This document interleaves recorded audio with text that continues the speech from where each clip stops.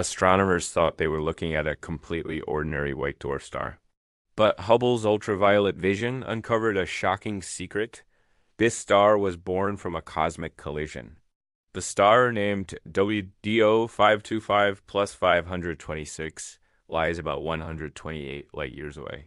White dwarfs usually form when a single star, like our Sun, runs out of fuel and collapses into a dense Earth-sized remnant. But this one's story is very different.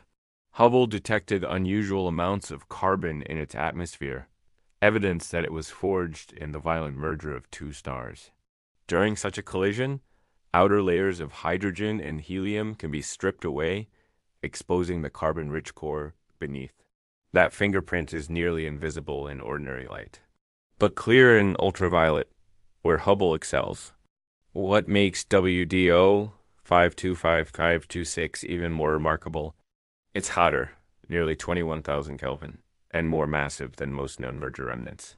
This discovery suggests that many normal-looking white dwarfs across the galaxy may actually be hiding explosive origins.